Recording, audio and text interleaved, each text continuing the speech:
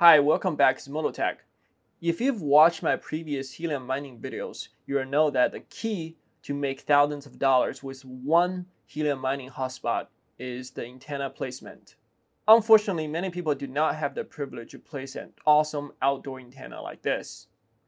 For example, all those people living in condos in NYC, most of them have to place their antenna indoor. If you're one of them and wondering why you're only making such a small amount of HNT every day because you can't witness other hotspots or they can't see you, or you simply want to improve your profit by replacing your antenna, I want to say that there is a very good chance your eyes have been fooling you the entire time. And today, I will show you why. Before we start, if you're new to the channel and you're interested in cool technology products, services, and projects, please click here to subscribe. We post a new video on a weekly basis. Also, if you missed my July giveaway announcement in my previous video, I have decided to support UNICEF's mission to provide food, water, education, and medical supplies to millions of children in the world. From now on, for every single like we receive in our videos every month, I will personally donate $1 to UNICEF. And this month we'll be helping out the children in India during the pandemic. Radio and light waves both travel at the speed of light, which is about 300,000 kilometers per second or 186,000 miles per second. In fact, both of them are part of the electromagnetic spectrum, but on the two different ends. Why do I mention this? When you started mining helium and looking for a spot to put your antenna, you may have followed other people's advice to put next to the window, or you just naturally thought that makes sense, right? Because the light comes through, I see everything outside, and when we talk about radio antennas, line of sight all day, so next to the window would make the most sense. Well, that is wrong. When you can see through things, it doesn't really mean that your helium miner or your antenna can't too. The glass will reflect and refract lights when it comes through, but most of the light will make it through. That's why we can still see things through the window. However, clear glass actually has a bigger impact to radio frequencies at 800 to 900 megahertz, which is the frequency helium networks is mostly on. Clear glass can reduce your signal strength by up to 4 dB. Let's say if your antenna has 3 dB gain, in this case, you wouldn't be really gaining anything. And we're only talking about very simple, thin layer of clear glass. Nowadays, in most families, we actually use double pane or even triple layered glass for better heat insulation and noise reduction, so you can sleep well at night. When the radio wave travels through these windows, they will be reflected and refracted for so many times, and eventually it will not be able to make it to your antenna. Oh, and also those really fancy low emission glasses you see everywhere in big cities on those office buildings and condos, they can reduce your signal strength by more than 40 dB. Good luck finding an antenna that will actually work behind that glass. By the way, the relationship between antenna gain and signal strength is non-linear. Every 3 dB gain your antenna can provide, that is 100% gain in your signal strength.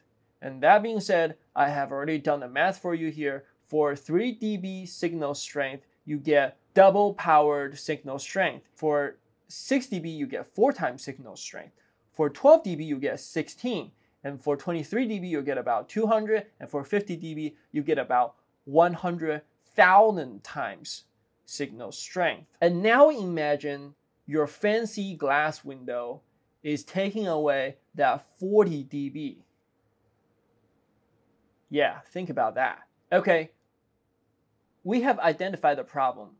Now what? As Mr. John Wick has demonstrated that sometimes even if you cannot see through things, it doesn't mean that other things can't travel through. And for me, this is the solution I found.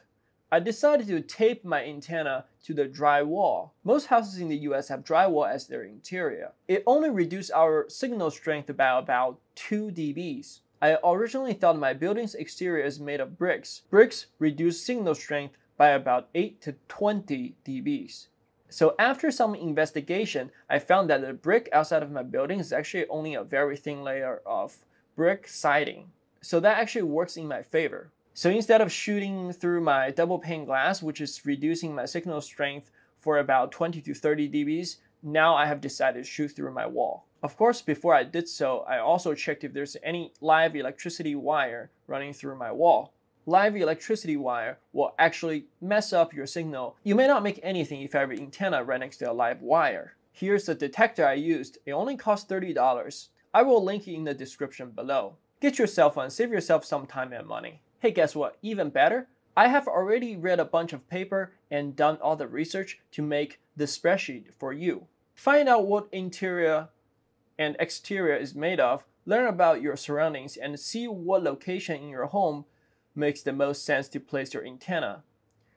Some stuff to consider is high voltage electricity wire near your house can affect your signal. Try to pick a different direction to focus on. 2. Avoid your window screen. Many of them are made of metal wire. Some of them are made of fiberglass, plastic wire, or other materials, but if you're not sure, just try to avoid it. Some houses also have aluminum sidings.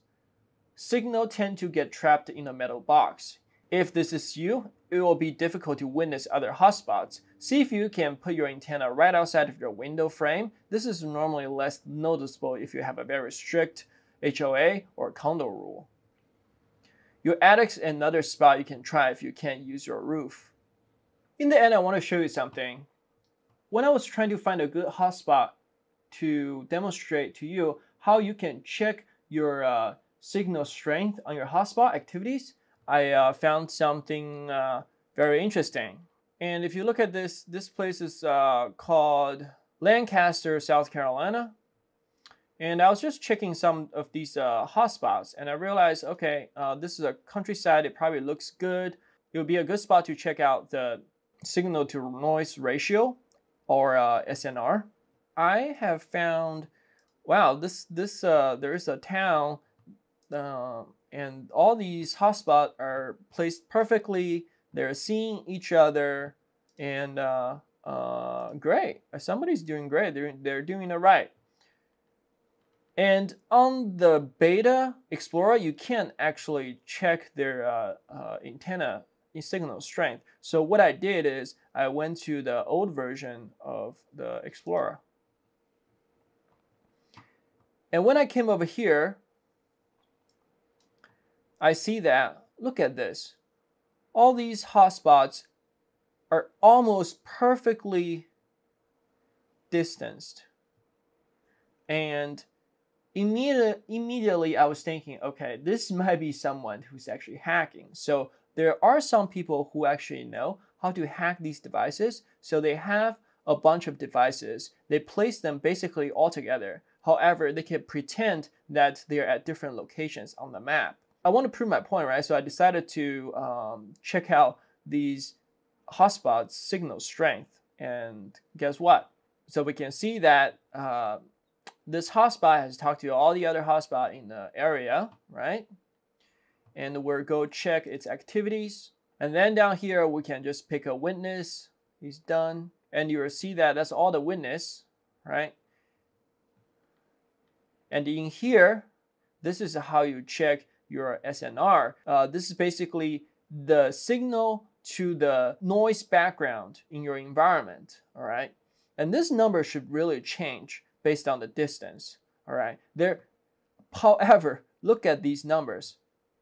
Minus 10.8 dB, minus 11, minus 10.10, minus 11, minus 10, 10.4, 11, 11, 11, 10, 11, 11, 11. And look at the distance. The distance are just different.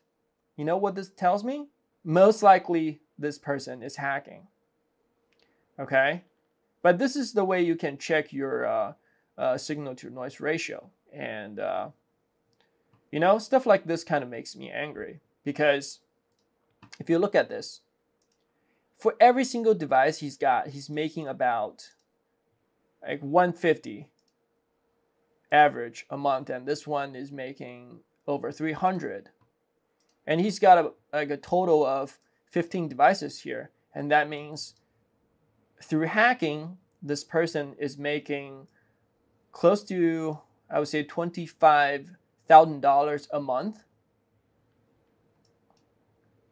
You know, somebody just decided to use their skill in the wrong place. And then, you know, in the middle of nowhere, he's not providing coverage. comparing to all these people here who's actually working, improving the network. And there are some people like this who's just destroying the economy and trying to make themselves rich. Well, I really hope the Helium network actually figure something out and do something to this. And there's actually a lot more places like this if you go look around. And I actually encourage you to look around because this is unacceptable. All right, I hope you have all learned something new. And if so, please subscribe and like my video. I will try to do more videos like this in the future. This is Molotech. Thank you again, and I will see you next time.